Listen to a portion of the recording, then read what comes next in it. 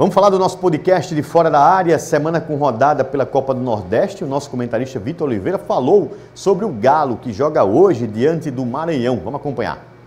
Sem dúvida nenhuma, Mauri. Eu acho que uma vitória na Copa do Nordeste, independente de como for, contra quem for, eleva demais a moral da equipe, porque é uma competição que já exige um pouco mais, né, tecnicamente, de você, uma motivação extra. Então eu acho que o time do William de Matia está começando a se acertar novamente, e eu acho que isso aí dá mais confiança. Vai facilitar. É isso, e o nosso time entra em campo a partir de agora, todas as sextas-feiras, isso mesmo. Todas as sextas-feiras em um novo horário. A gente vai se encontrar a partir de agora sempre às 4h30 da tarde. Sempre às 4h30 da tarde, lá no YouTube oficial da TV Correio. Então espero você na próxima sexta-feira, às 4h30 da tarde. A gente traz um balanço da semana e, claro, um pré-jogo do que vai ocorrer no final de semana.